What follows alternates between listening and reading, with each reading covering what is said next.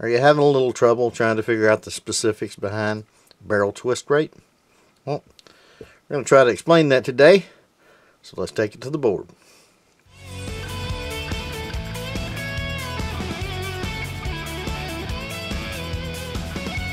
Welcome back to the channel, crew, and today we're going to try to explain in fairly basic terms barrel twist rate.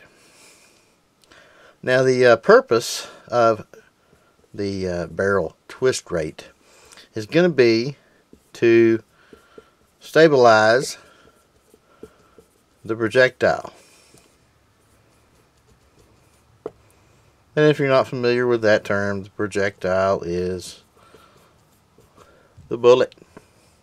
And it achieves this stabilization by spinning the projectile down the barrel.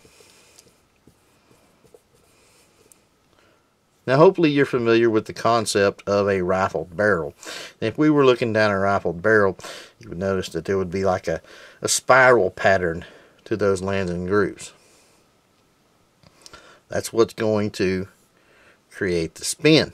Now, if you're looking at buying a rifle, you're probably going to see the barrel twist specs on there.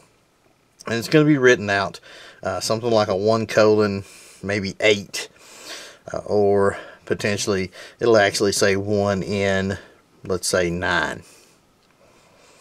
Now, this first number, this 1, has to do with the revolutions. If you remember when we drawed our barrel looking down the end, that revolution would be 1 revolution, right? Spins that projectile completely around 1 time. Now, the second number here is the distance, and that is in inches. So if we've got a 1:8 twist, that means we're going to have 1 revolution per 8 inches of barrel. To illustrate what we're talking about, we've got our barrel here, we've got our projectile. Let's just say this is a 16-inch barrel. And let's say we're dealing with a 1:8 twist. Again, 1 revolution per 8 inches of barrel.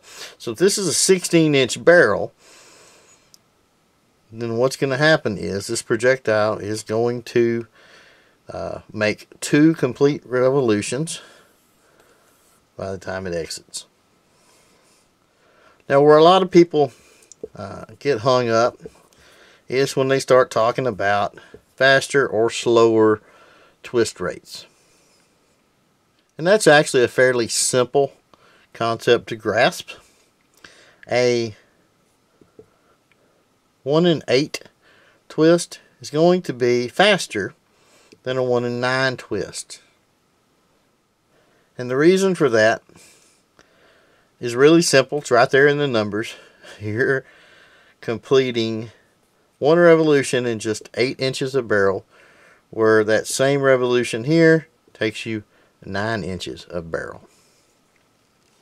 Now, you may ask, why are there varying twist rates? Well, that's because the weight of the projectile is going to help determine what twist better stabilizes that projectile. Typically speaking, the lighter the projectile, the slower the twist you can get by with.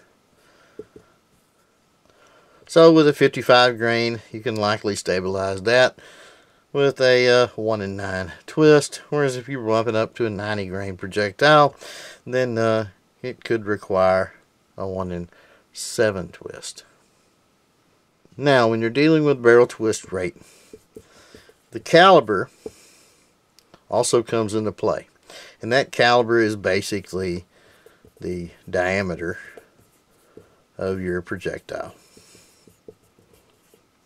So when you're dealing with something like, let's say, a 223 caliber, you see a lot of 1:8, 1:9 twist. Whereas with a 308 caliber, a 1:10 twist is really common. So to recap the basics of barrel twist rate, remember that if you're dealing with, let's say, on 1 and 8. The 1 is revolutions. The 8 is how much barrel in inches it takes to achieve said revolution.